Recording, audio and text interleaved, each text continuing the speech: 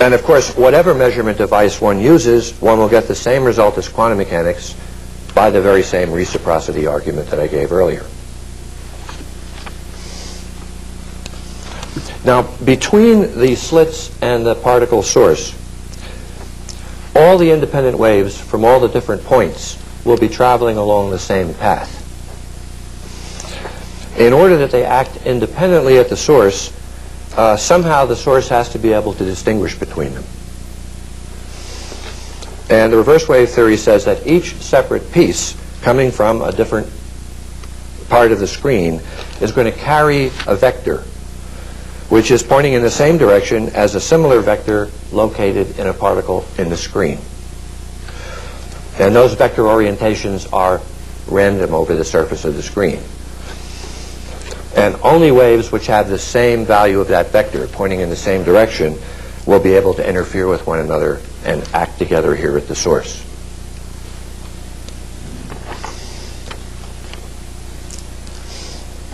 So if you imagine a single quantum wave state, single quantum state as described in current theory,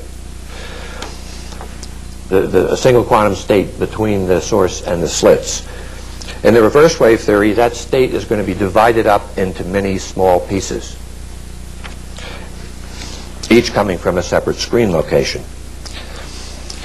And the particle source then responds to each such piece almost exactly as it responds to the available state in current quantum field theory.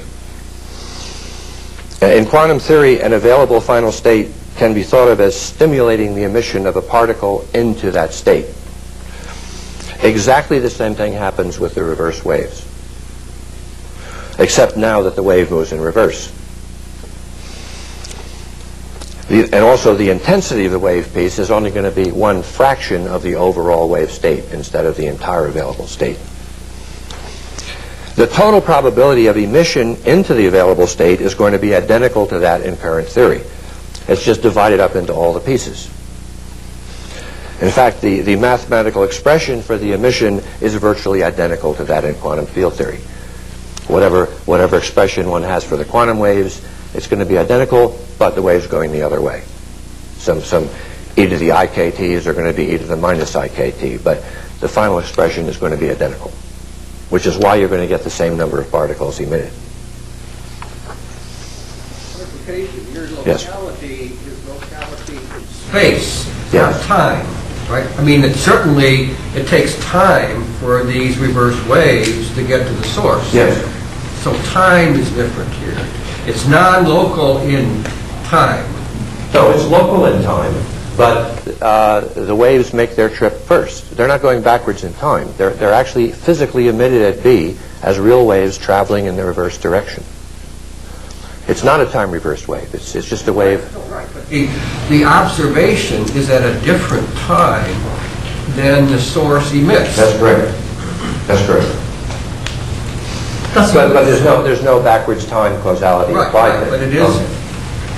Could you clarify, both of your waves still go with the velocity of light?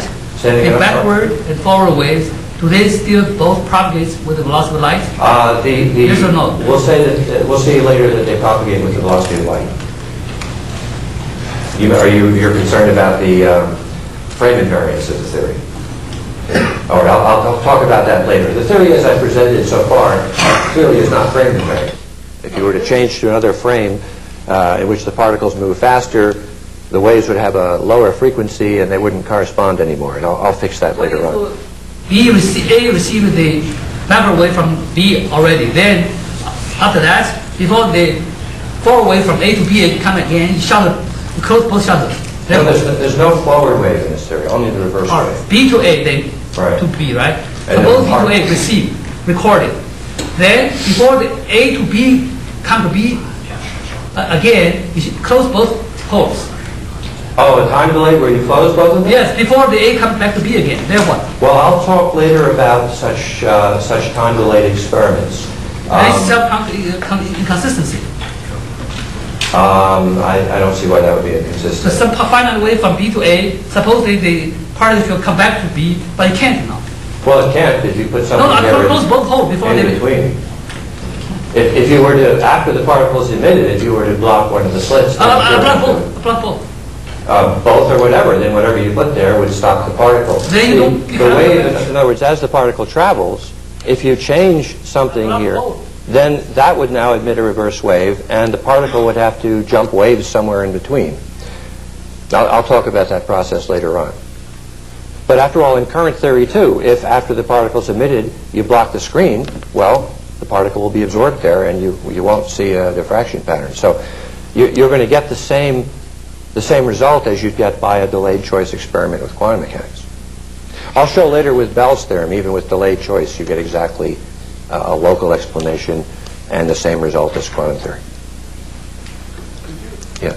Explain this interaction. Somehow the wave interacts with the particle.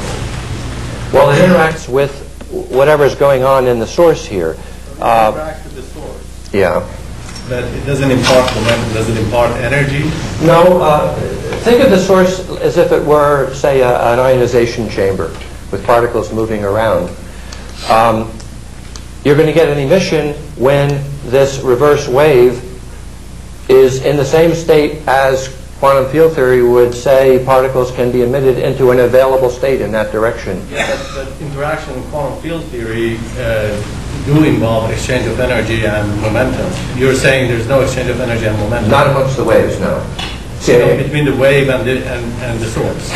Well, quantum field theory says that the particle and the wave are the same thing, and these quantum waves do have a change of energy. I'm talking about the interaction of the wave and the source.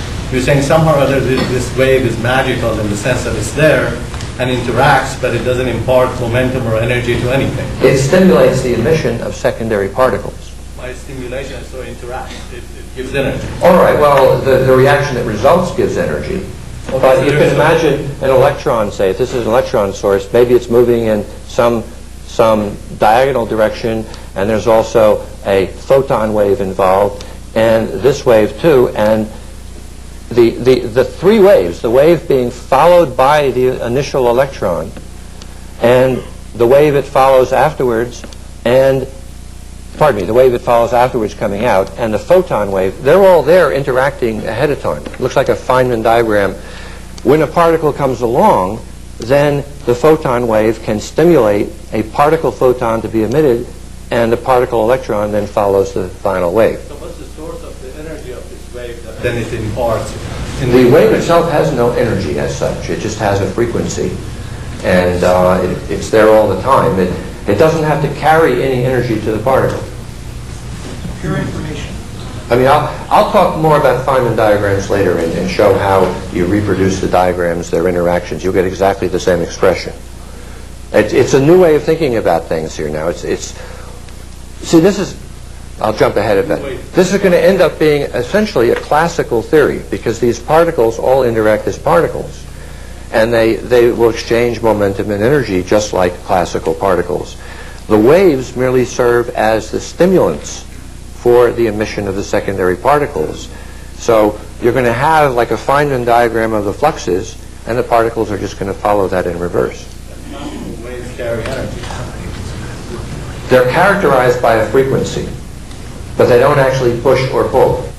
You see that the incident electron here is going to have a certain momentum already, and that momentum is going to be conserved between it and the particle photon that's emitted and the particle electron that comes out.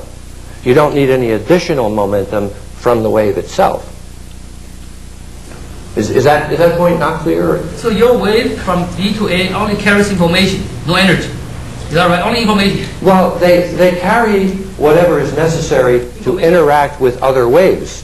Information to direct the electron go to its origin place on the screen. Only carries the wave from B to A only carries information, but no energy, no momentum. Is that correct? Not really, no. See, the waves all interact amongst themselves very much like described in current quantum theory. But they're not quantum waves. They don't turn into particles. So you're going to have a wave interaction that looks just like a Feynman diagram.